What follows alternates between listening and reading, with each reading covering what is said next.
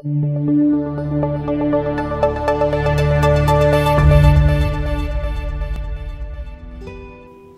all love invitations. At some point in our life, we all have received an invitation.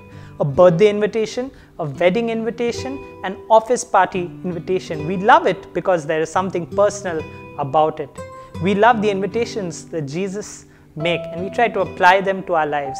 Invitations like, take up your cross and follow me. Invitations like when Jesus was asked, where does he live? He said, come and see. We love those, but there is one invitation that we struggle with when that invitation is pointed by Jesus towards us. This invitation is found in Matthew chapter 14 verse 29. Jesus makes this invitation to Peter. He says, come.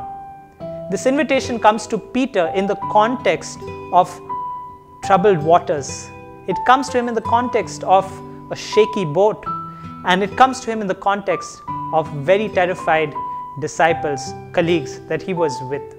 There are three implications of this invitation that are very, very relevant to our lives in our situations at this time. Let's look at them.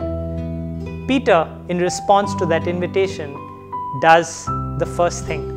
He steps out of the boat. The boat was his security. The boat was his safety. The boat was dry ground for him in the midst of that storm.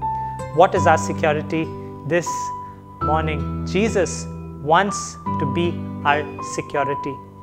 That's the first implication. The second implication is when Peter not only steps out of the boat, but he walks on troubled waters. May I remind you that these waters were not shallow, they were deep. They were deep enough for him to drown in a few moments from then. The troubled waters signify troubled situations in our life, sickness, pain, loss, finances, relationships, come what may. These troubled waters are there so that we can walk on them. They can be below us when we trust in Jesus. That's the second implication. The third implication that Jesus invites us is to walk towards him. The verse says, Peter walked towards Jesus.